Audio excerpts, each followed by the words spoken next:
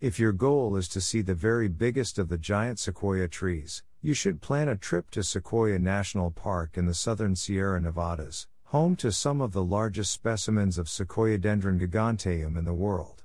Sequoia National Park is where you'll find the world's most massive tree, General Sherman, and the only slightly smaller General Grant tree. Not only are they big, but they're old, too. Scientists estimate these trees to be between 1,800 and 2,700 years old. General Sherman is not only the largest, but might be the most impressive-looking giant sequoia tree, and you have to see it in person to truly grasp the sheer size of this behemoth. You'll find it in Giant Forest, an area of the park that contains 5 of the 10 largest trees in the world.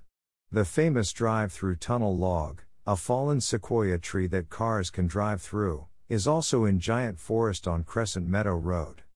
In the winter and into the spring, snow chains are often required and roads may even be closed.